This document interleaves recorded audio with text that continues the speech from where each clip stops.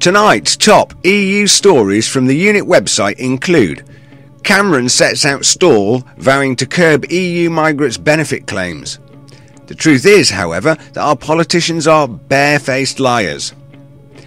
Meanwhile, EU kleptocrats are out on another funding spree, laying waste to nearly €4 million.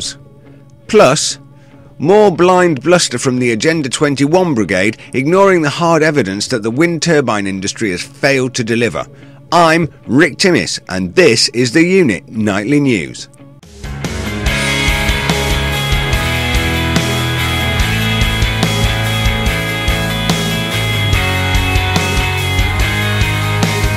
First, from our homepage, UK top dog Dave Cameron has been out on the plank talking tough on EU immigration.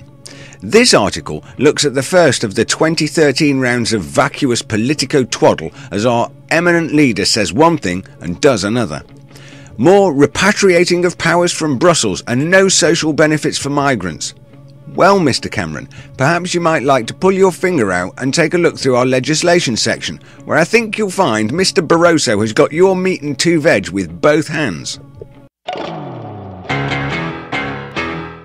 Complementing the monumental pile of steaming bull from DC, this next article digs deep into the complete lack of integrity exhibited by our political elite. The question is, are they really as stupid as they appear? Furthermore, are we really as stupid as they think we are, expecting us to believe the words of these modern-day Judas? This is one of the best articles I've read and takes a global view of the scope of the problem we face and looks at why we are unlikely to get any sense or truth from our political kleptocrats. Of course, whilst our political brainiacs are busy wheeling us to hell in a handcart and trying to sell us the idea it's the latest carbon-neutral super mini from Rolls-Royce, across the channel, danger looms. Yes, you've guessed it, our pontificating Orwellian neuromancers have been out on the town with the ECB charge card again, this time dishing out almost €4 million to international crime-fighting organisations. Particularly interesting is the funding being handed out to various organisations with World as their forename. World Bank, World Customs. The rhetoric suggests the target destination is the reduction of wildlife crime. Here at the EUnit, we know the underlying agenda. We've got a close eye on all of this outside Federation funding, and we'll keep you posted. No jokes on this last article, as the reading demonstrates that this strategy of mass wind farm deployments is turning into a massive ecological disaster. This article looks at the damage to populations of some of the world's rarest and majestic birds, including precious birds of prey.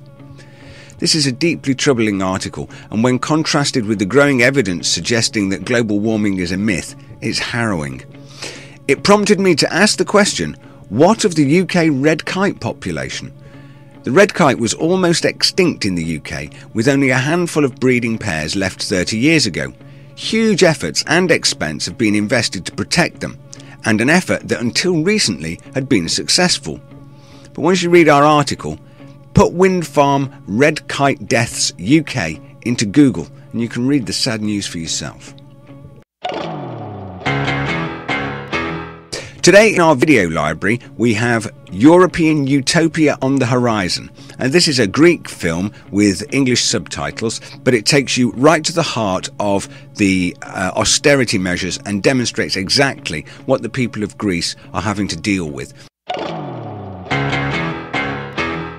Well, that's all from me at the EUnit Nightly News. You can get lots more news stories and information on our website, www.theunit.com.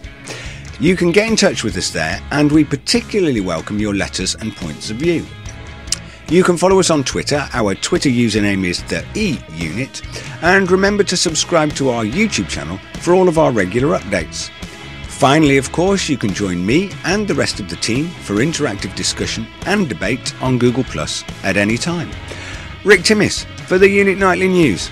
I'll see you soon.